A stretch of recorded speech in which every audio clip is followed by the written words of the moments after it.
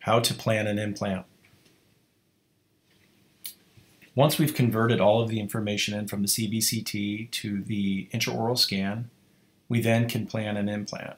So we're going to go to the fourth tab to the right, and it is the Plan tab. And as you can see up here, it's the fourth tab here.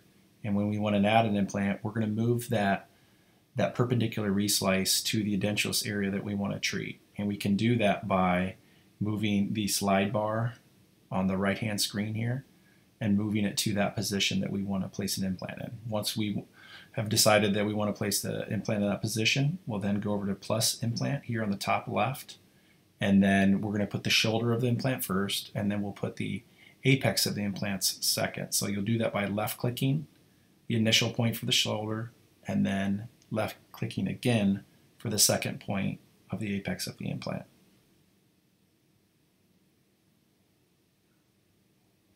Then a menu will open up.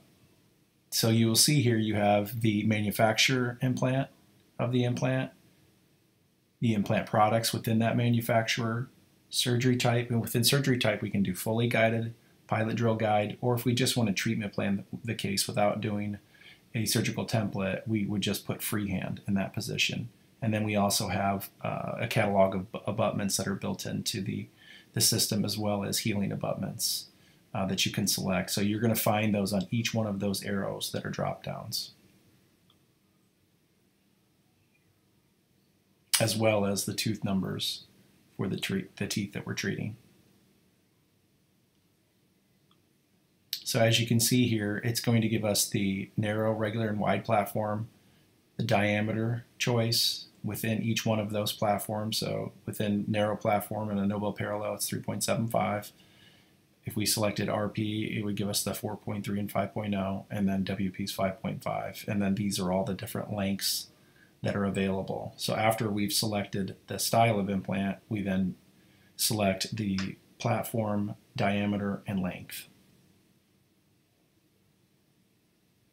And in the bottom right, we'll click Select Product.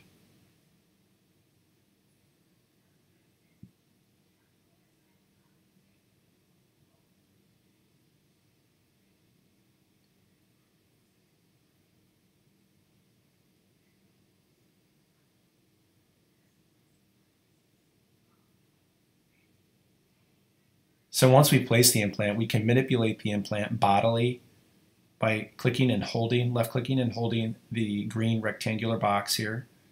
We can change the angle of the shoulder position by clicking, left clicking and holding the red circle at the shoulder or the red circle at the apex, and we can move it bodily. My suggestion would be, after we place that implant, you'll see a tab up top here that opens up. Another tab that's the implant tab for that particular implant that we placed. It'll immediately snap the reslice to that implant. So what that means is when you rotate the slide bar here, it's going to rotate 360 degrees around that implant. So then we can see how close we are to the adjacent implant or adjacent tooth, and you'll see a yellow halo that surrounds the implant. That's a 1.5 millimeter halo on each side of the implant, and then when the halos come together at the apex, it's 3 millimeters to the apical portion of the implant.